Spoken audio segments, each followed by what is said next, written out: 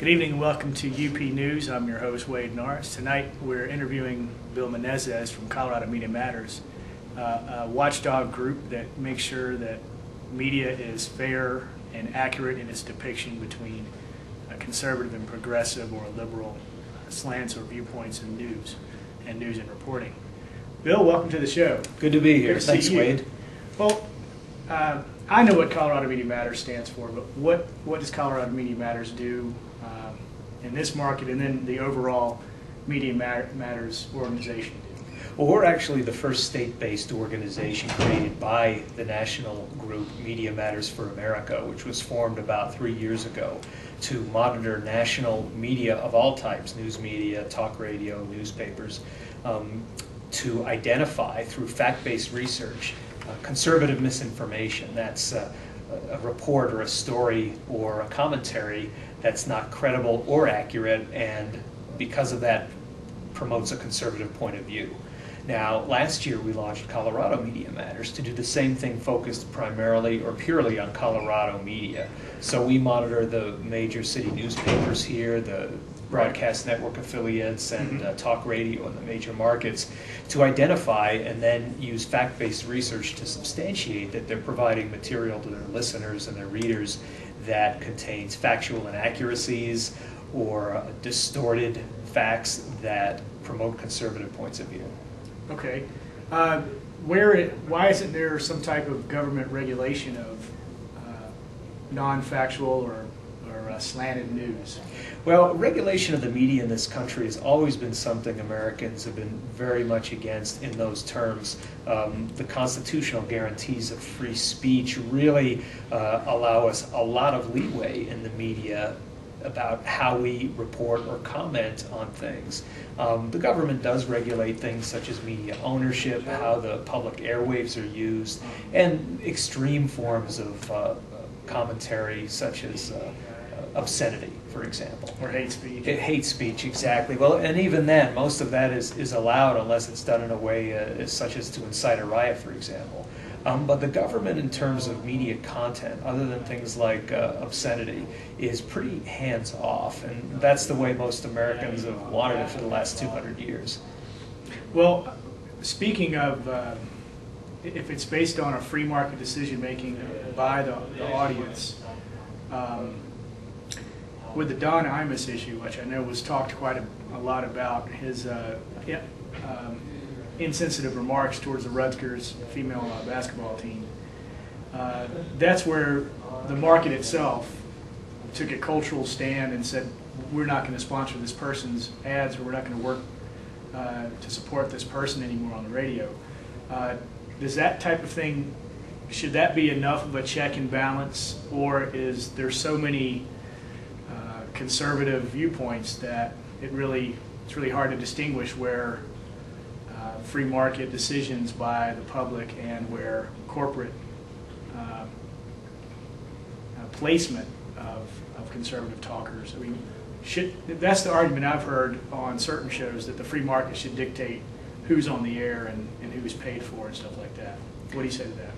Well, that's an extremely complicated issue, as you know, because it gets into a number of pieces of the puzzle that aren't necessarily related directly to each other. The Imus case is a good example in that he had been saying similar things to the remarks that got him fired for years and years, and nothing really happened. I think he was forced to apologize once or twice, but then went back to his same behavior. Mm-hmm. And the reason nothing ever happened to him is because, or a big reason was because nobody ever really tried to hold him accountable or used the types of tools that we have now to do so.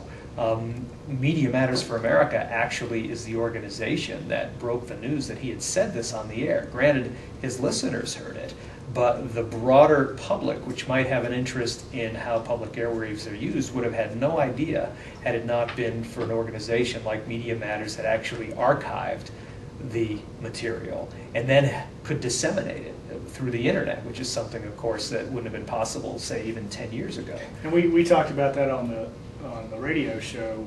Would the macaca moment that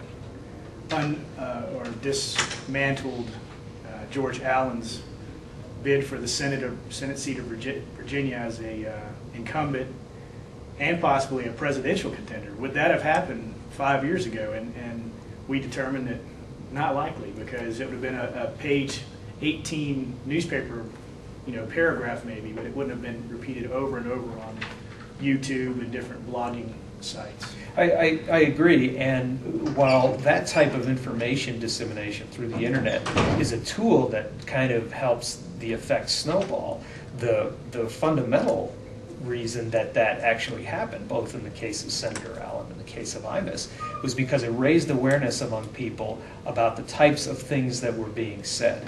Not only were people made aware of the extremely offensive nature of the thing he had said about the Rutgers women's basketball team, but also of his history of making these types of remarks, some of them pretty vile, both ethnic slurs, religious slurs, racial slurs, you name it.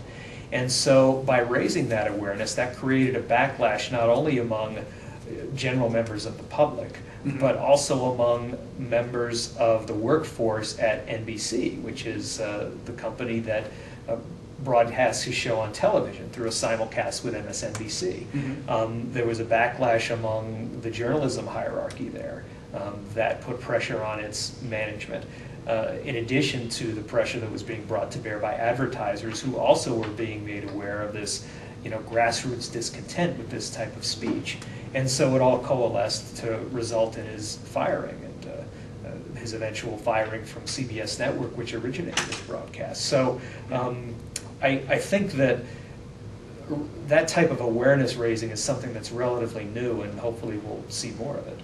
And it's good to hear, because what started with one person's comment, now leaders in the African American community are I was listening to J.C. Jackson on his show this past weekend, and he was saying that on the cover of Ebony and Jet, they're actually taking to task the rap artists and what they're saying, because one of the arguments Imus made, he says, well, singers and entertainers say these same kind of statements all the time, but you don't attack them.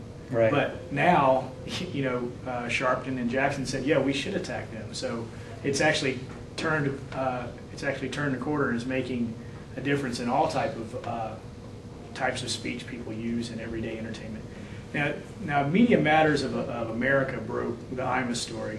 Are there some stories here in Colorado that you guys have broke that are pertinent to our listening audience? Well, there are, and some of them are ongoing now. The most recent being some extremely offensive remarks that KOA Denver host goes by the name of Gunny Bob Newman, who on May 8th said that he wanted a law passed where all Muslim immigrants in this country, including naturalized citizens, should be made to wear GPS bracelets to track their movements as if they were criminals, should have their homes and their community centers and their mosques bugged, and that there should be a moratorium on Muslim immigration into the United States. Now, that basically sounds like his opinion, but essentially he's using the public airwaves to call for the persecution of a group of people on the basis of their religion. That's something that the people in this country long ago have decided was totally unacceptable. So a parallel would be to say we have to put ankle bracelets on the Irish, and no more Irish can come to the States, like they said 100 years ago. Well, a historical perspective, unfortunately, is when the Germans in the 1930s said, if you're Jewish, you have to wear a yellow star on your clothing. Right. And so it's very similar, a pretty chilling thing for a modern day radio personality to say, regardless of what his opinion is. And our belief is that with the right to use those public airwaves and the right of free speech goes certain responsibilities for responsible discourse. That doesn't mean you can't have a strong opinion or even a heated discussion about an opinion, but it means we believe you should stick to facts instead of using falsehoods to support your opinion. You shouldn't use ethnic or racial slurs, and you shouldn't advance your opinion by using the types of discourse that Newman used, which is basically to strip constitutional rights from a group of Americans, purely on the basis of their religion.